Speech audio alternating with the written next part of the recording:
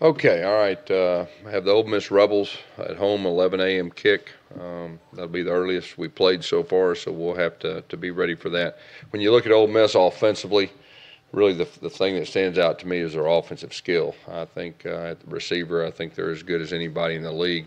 I think their quarterback is a guy that can really make things happen when things break down.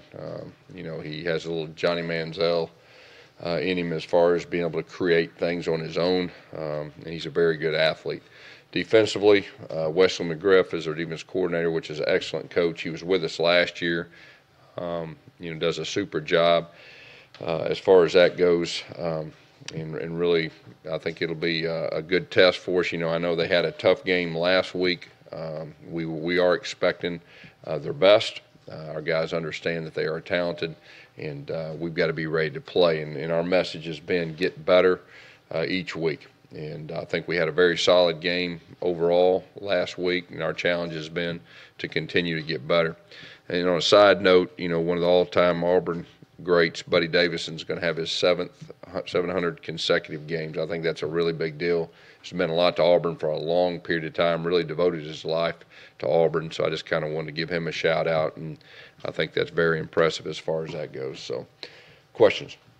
You try to rest Cameron Petway as much as you can this week, considering, he obviously looks slow in that. Yeah. I think, with him and KJ, we got to be very smart with those guys in practice. We'll see where we're at, as it gets closer to the game. But at the same time, Cam Martin was also, he was banged up going the last game too. We were able to rest him. I think that's good. But I really expect all the guys, to be ready to play. It's just a matter of, how healthy we can get them before the game starts. How happy are you with the balance you're seeing offensively? Yeah, we talked about that at the very first, of the season. That was really one of our goals, to be more balanced. And the last 2 weeks we've done that, and we were able to hit some explosive plays in the past game. Really, we were able to play with tempo too, and I think that's a combination that was really good. That we got to continue to build upon those things. Gus, is there any concern at all that or I guess a better question is what causes it that you haven't been able to run the ball consistently inside as you have? Yeah, I think there's a couple factors. One is, we've had a lot of different lineups up front, and the communication and working together in front of each other is very important. I think you will see that continue to improve now that we've kind of got our lineup set up front. We're planning on having that same lineup this week as we did last week, and I think we'll be able to build upon things up front. Just go back to that way for a moment. Just how has he been handling this entire first month? Because he had very high aspirations, wanted to set a program record. He said it was a personal goal, and here he's missed the game due to suspension. He's been injured. Just how has he handled personally the last couple of weeks? He's a competitor. He hadn't been 100%, any of the games yet. And I know that's been frustrating for him. But, we've got to get him healthy. And if we get him healthy, I think, he'll be in a good spot. Does anything surprise you when you look around the league and you see some of the scores, 66-3, the all last two SEC scores? Does that reflect maybe a lack of parity in the SEC to you? I think in our league, each week is unique to itself. And I don't care who you're playing. I think anybody's capable of beating anybody. And, some weeks you see the lopsided scores and all that, but I don't think it's, lack of parity. I just think it's week to week. Yes, you look at right now the top three teams in the league, plus most of the top teams in the country, they're all playing really good defense now. Yeah. Is that something that's kind of gone back the other way from where it was a few years ago? I think it looks that way. There's the offenses, they're so explosive, and everybody's playing with tempo. Everybody's doing spread out stuff, and I think the top defenses are the ones that can handle that. And it looks, as of right now, that just like you said, and I'm very pleased with our defense right now. I think that's is great to have, and I think we can keep building and keep improving. When you talk about Stephen Roberts, he looks like he's a different player. Yeah, he really does. He's playing with more confidence. I thought last year, especially the second half of last year, he started playing very good. but he's a senior. He's one of those guys that's been there, done that, played multiple games, experienced, and he's very instinctive, and he's playing with a lot of confidence. I think you see that really all across the defense side of the football. I think they're playing with a lot of confidence, and they're playing very physical. Talk about his play on the punt when the ball hit Kyle Davis. Yeah, that was an unfortunate deal as far as hitting one of our players, but he made a very instinctive play. That was a really big play in the game that, kind of goes unnoticed, but that was a big play. Yes, you talked about the change in offensive line, and Mike Horton's been locked at left guard for a young guy. What has he been able to do kind of to be a fixture? Yeah, I thought he played his best game last week, and the experience around him. He was surrounded with two seniors, on either side, and I just think that really helped. And like I've said before, there's nothing better, especially in our league, than experience, especially up front. And the fact that he has two experienced guys on both sides, it definitely helped. For the defense to be achieving what it is right now, Gus, you guys lost 4 guys to the NFL last season, arguably your 2 best defensive linemen. As confident as you were about Jeff or Nick Coe and all that, for them to be delivering, at this point, I'm not sure there's a player on your defense who's being billed as like a potential first-round pick other than maybe Jeff. Just for them to be achieving collectively this well without that one uber premier talent at this particular juncture, just what does it speak to how you've been able to do this? Well, it's really just a team defense. Talked about how you're going to replace Carl, how you're going to replace Mon. Well, the message has been as a collective group, and that's what they've done. And it's been somebody new just about every game. But obviously Jeff, when his past situations, is really coming on and playing at a high level. But I think it's just more of a unit. The second year with Coach Steele, understanding his expectations, the scheme, and everything that goes with it, and he's allowing our guys to play fast too. And I think that's important. Gus, you've got 4 wide receivers that are averaging over 20 yards a catch. What do you feel like that's a product of right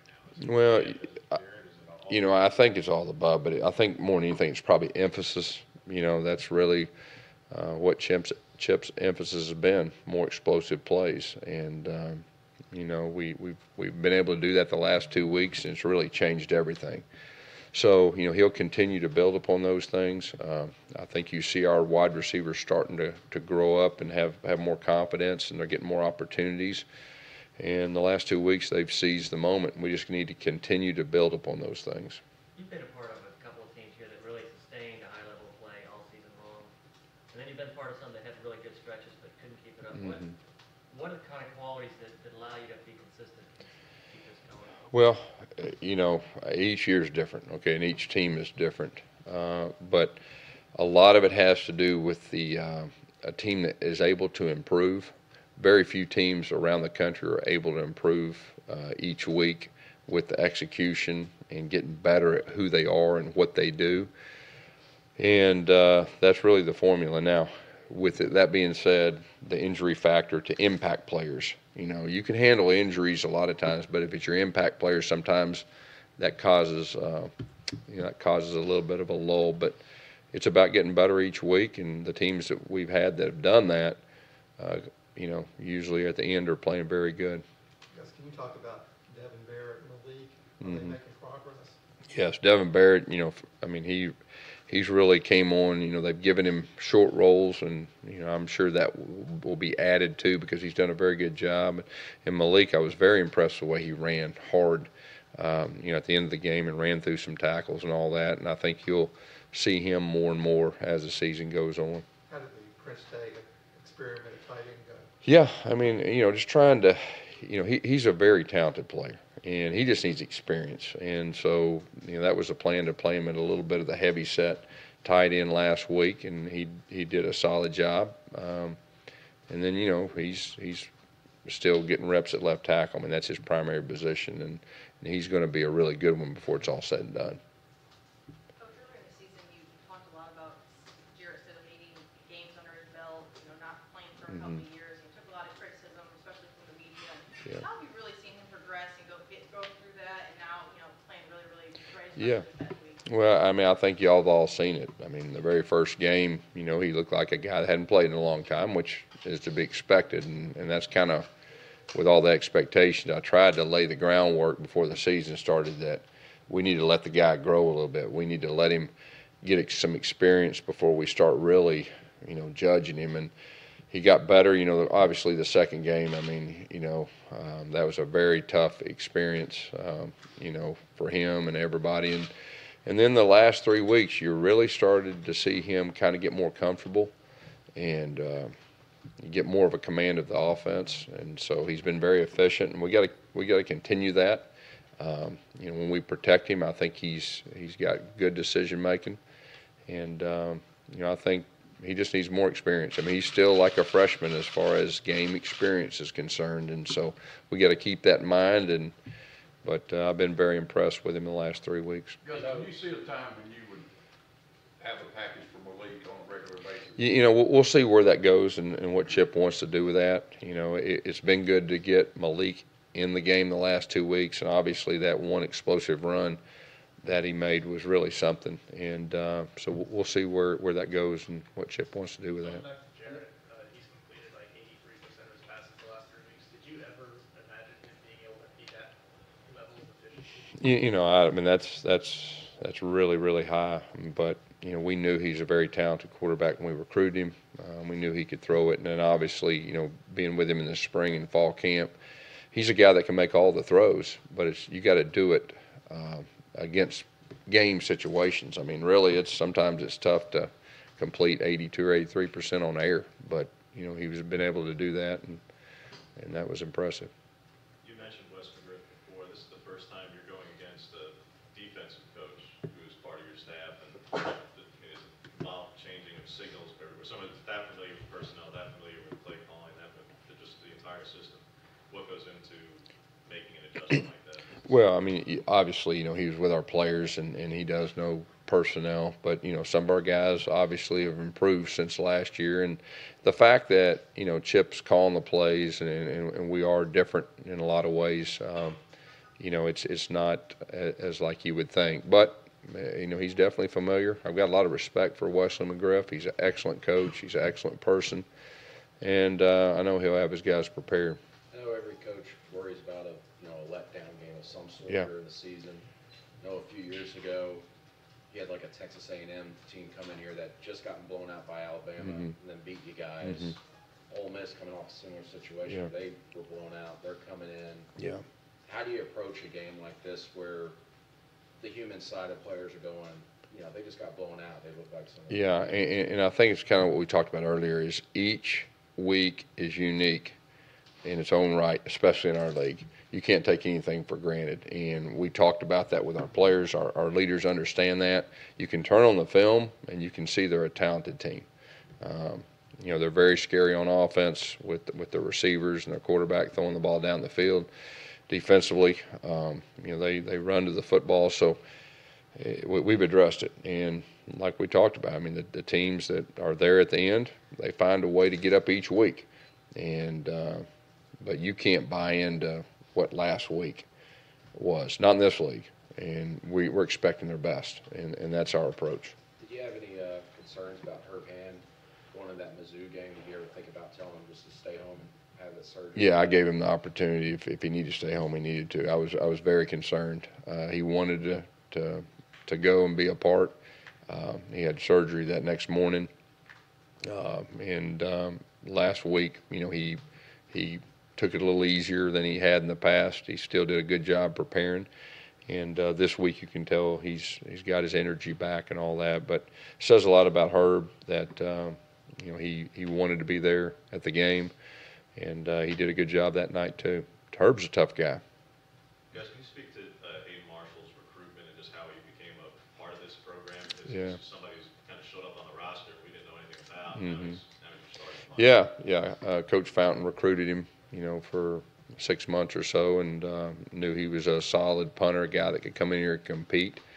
And he's just he's been in the competition, but as of late, he's been very consistent. And I thought he did a very good job the other night. I didn't think the moment was too big, and I thought he did a solid job. Coach Colton Davis, was that one of the better games you've seen from him? I think so. I mean, I think, he's a guy that you see in practice, and he does that kind of stuff every day. And now that he's healthy this year, I think you're really seeing what he can do. And he's playing with a lot of confidence right now. Has Eli so been able to practice? We saw him kind of limping off there late in the fourth quarter. Yeah, I think he got rolled up on that one tackle, on that speed sweep that he almost broke. But he'll practice today. Anything else? All right, Coach. All right, thank you all.